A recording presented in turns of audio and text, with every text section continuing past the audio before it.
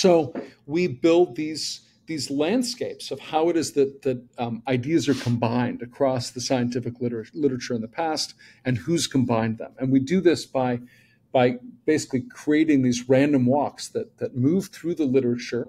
And if you run these random walks, they end up simulating the distribution of discoveries that are made as a function of experience, that I've studied A and I've studied B, so I can combine them, or conversation, that I study A and I've worked with you and you study B, and so A and B can be combined in this way. So if you run these random walks and you effectively embed them or learn them with these large transformer-style models, then you can do a very strong job of predicting what's going to be discovered by people in the future and who's going to discover it. I definitely have predicted within, like universities that I know, things that people are working on, and it's never that interesting, in the sense that it's like they are steeped in those space of possible, combinable elements, and so it seems typically totally naturally for them. They're like, oh yeah, that's one of 50 things that we're studying. And I'm thinking to myself, well,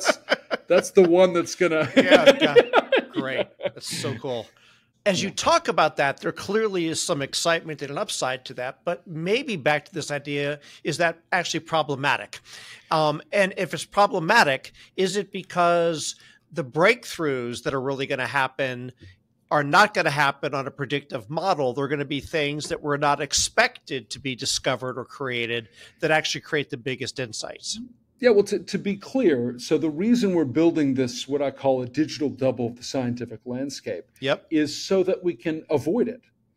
So for example, we, as a result of these models of what it is that people are going to discover, we use this to build other AIs, which I think of as cultural aliens. And it turns out when we test the predictions that these human avoiding aliens generate in the space of both, like physical energy relevant materials, health related materials, they end up lining up really powerfully against even first principles models of the properties inside these spaces. And so now we're also working with labs to test. And the reason is because of this diminishing marginal returns of theory. If you have a bunch of people in a part of the space, then they publish the things that are successful. They don't publish the things that aren't successful. So there's a whole bunch of what I'll call negative knowledge, which is hidden there in these empty spaces, these borderlands. There are very few people. Scientists don't want to die in the forest alone if they're unsuccessful, and so there's a ton of low-hanging fruit that can be harvested by these kinds of human-avoiding models. But I would agree that what people tend to be doing is to bring AI into the places that they're already looking, and it accelerates science in that space, and then we've over-farmed the region. Yep, very good analogy. Yep, we need to move on, and so I think we need to spend more time building human complementary and kind of cultural and cognitive. I think of like AlphaFold 2 as like a cognitive alien. So this is not just it's not just someone. The cultural aliens are combinations of expertise that you could form in the future. They can be held inside a person's mind.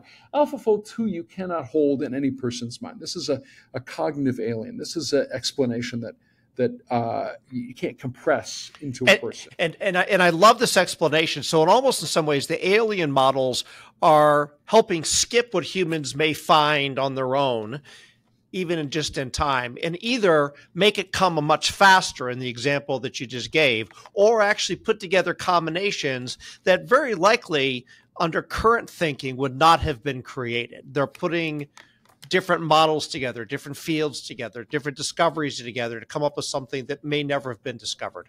Yes. Yeah.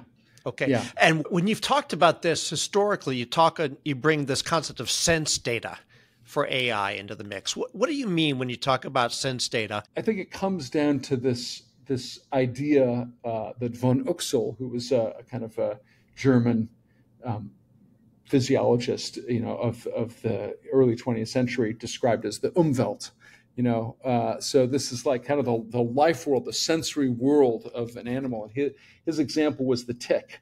The tick basically kind of, measures a certain kind of acid that comes out of mammals, the presence or absence of hairs that come out of mammal skin, and a certain level of heat that corresponds to basically the kinds of mammals that they like to sap blood from. And the idea is like, that's their sensory world. That's the senses that they need to basically kind of act on. And,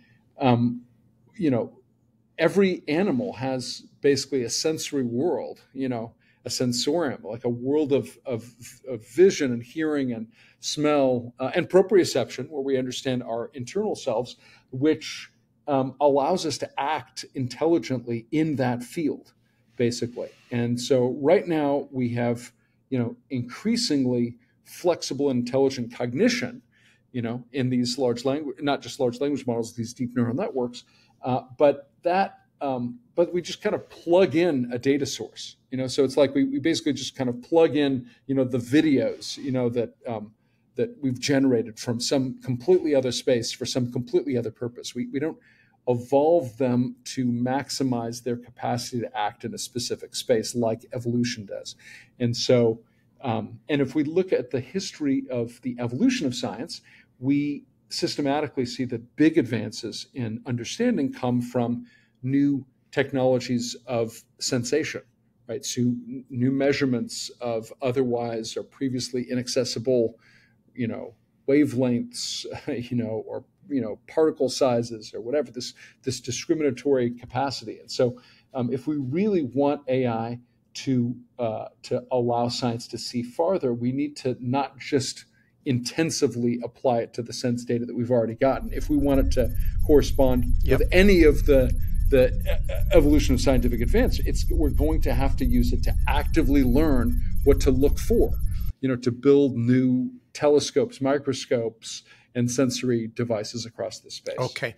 You recently were awarded $20 million, and the idea was to help build a global observatory that will really help create this whole idea of models and how research is evolving year to year. Maybe I'm describing it not the best way. Tell me where did that funding come from, and exactly what is it you're planning on doing with it? So that came from the National Science Foundation, in association with the CHIPS and Science Act of 2022. And it's in this new group called Technology and Innovation Partnerships, which has funded the other AI institutes out of the National Science Foundation. And the focus of our project in this is to predict technology advance and facilitate the U.S.'s ability to strategically fund things that would facilitate continued innovation and leadership globally inside this space. And so our problem, as we understand it, is to kind of build predictive models that take into account policies, the distribution of inventive and discovering scientists and engineers, and the kind of competitive landscape of firms that are producing technologies to predict when and how it is that performance advances occur in critical technology areas. Okay. And I'll be honest, I think that the most successful things that these models that we're building can do is not just see further, because people who are present at the frontier of certain areas of semiconductors, they understand many of the things that are likely to kind of occur in the future. The things that are the biggest, as you say, the biggest achievements of human discovery are the things which were unexpected. And so what I think is really powerful, and this has to do with that analogy question you were asking earlier, that I think that these models will enable us to do, is when the models are tuned to see the scientific frontier the same way that the full distribution of individuals see it. And when surprising papers or patents or products emerge, surprising, which is, we didn't expect them to come. They happened as a result of some unexpected combination of sensation and theory that made this thing or made this thing visible. Then we can put those into the model And because of the rich internal geometry of the model, we can say, okay, this improbable thing becomes extremely probable. What are all the other things in the geometry of the model that were improbable 5 minutes ago that are now much, much more probable? I think that will be a unique and novel capability for government, for industrial funding of technology. So it's kind of like, what are all the entailments, if this particular material has this energy level, if this particular therapeutic works against this undruggable cancer, like what are all the other things that now are very likely to be true as a result of that thing being true? I think that will be I think that's one of the core targets that we're hoping to achieve.